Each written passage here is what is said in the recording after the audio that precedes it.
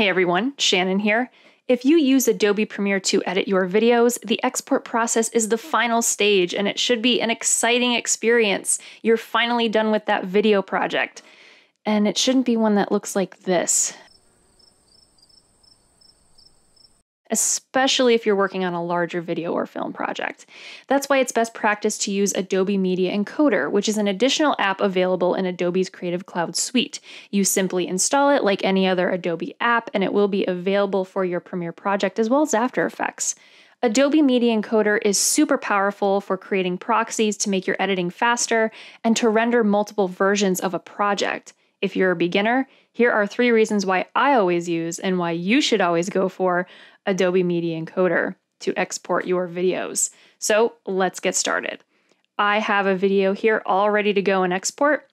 Reason number 1 for using Adobe Media Encoder is a live preview. When you use the native export tool in Premiere, you're just looking at a progress bar. You aren't really sure what part of your video is rendered and where the render is taking place in the video, so we want a live preview of our video actually rendering. If we use Adobe Media Encoder by going to File, Export, Media, or Control-M, Command-M on a Mac, this will bring up the export settings that we usually see and how we get to use Adobe Media Encoder. We do this by clicking on Q. It's not really intuitive, I guess, to click on Q. You're looking for Adobe Media Encoder to open, but it is Q. We're actually queuing up the media because what we can do is we can export a lot of different videos in a lot of different formats in AME. We can choose our format and preset settings, and our status says ready. When you click on the green play button, we can see an actual live preview of the video rendering and an elapsed time.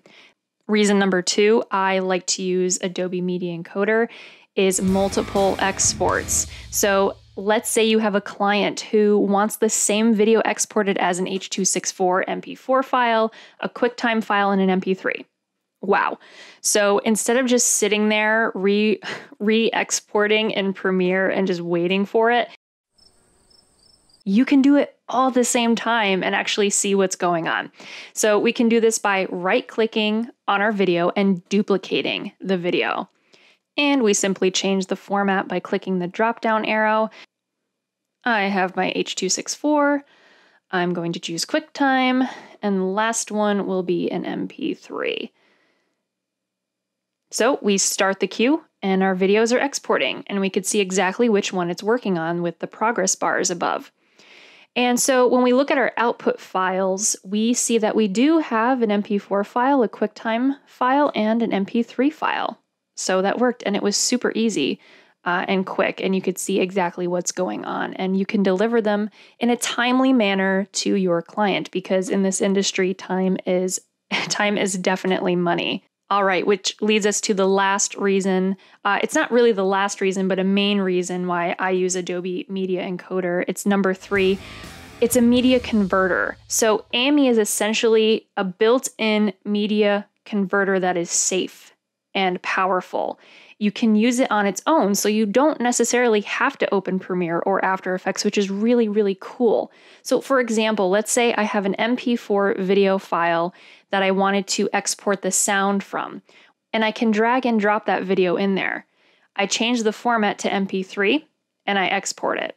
So instead of using those scary virus malware-filled websites to convert your media, trust me, I've learned my lesson. Many computers have, bad because I have used terrible, terrible websites to convert MP4s and MP3s.